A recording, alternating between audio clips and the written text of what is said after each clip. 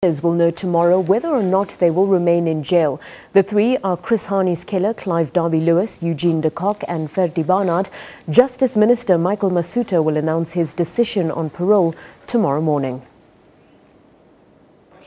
Clive Derby-Lewis, a right-winger, tried and convicted.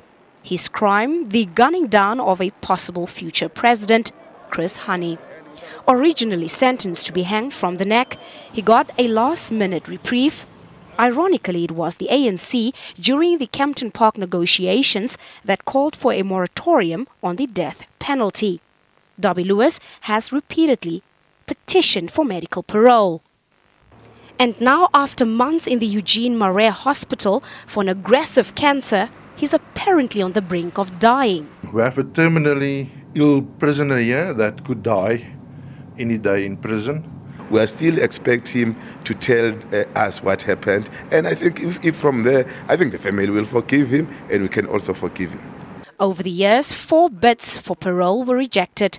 Derby-Lewis's wife remains anxious. We had 20 years of disappointments, so I don't know what to say. Another offender who wants parole is Eugene de Kock, the former flak blast commander. He's serving 2 life sentences and 212 years on 89 charges relating to apartheid killings. He has served 20 years of his sentence and he has paid his debt to society, and I think on that basis, like any other prisoner, he should be released on parole. Apartheid security agent Barnard was convicted of killing anti-apartheid activist Dr. David Webster and his friend Mark Francis. He also attempted to murder former Justice Minister Dula Omar. Barnard is serving 2 life sentences.